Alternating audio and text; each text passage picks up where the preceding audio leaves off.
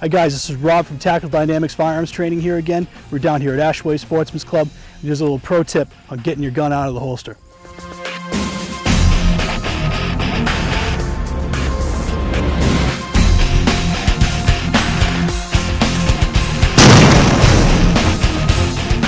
Alright, if you concealed carry or you're working on the range and you want to work with your holster, your draw stroke is very important. If the quicker you're able to get your gun out of the holster and your sight's on target with that acceptable sight picture, the quicker and more accurate you're going to be able to press your shot off.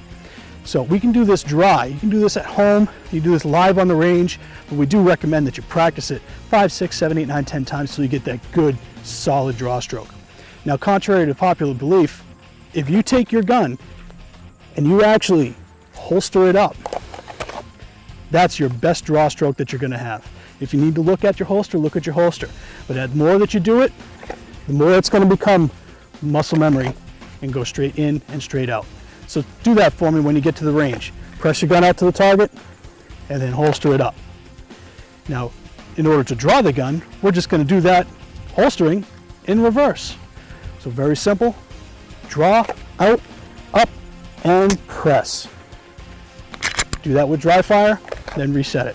Again, draw, up, out, and press. I purposely did that a little bit more robotically for you so you could see the steps of the draw, but when we put it all together, it goes a little something like this. You get that round off in about 1.5 seconds. Thanks for watching, guys. If you want some more information, you can head over to our blog at www.tacdynamics.com/blog and check out some more free training information that we have for you.